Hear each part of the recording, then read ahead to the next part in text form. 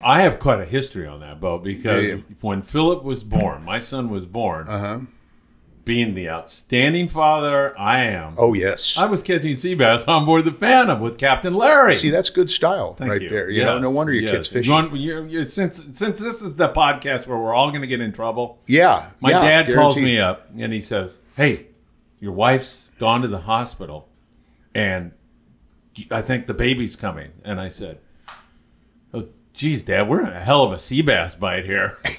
He said, "I know, but, you know," and I go, "Am I going to get myself in trouble? Should I do this?"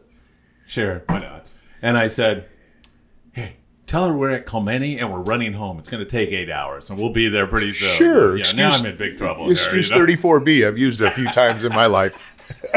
So anyway, we limited out on giant sea bass.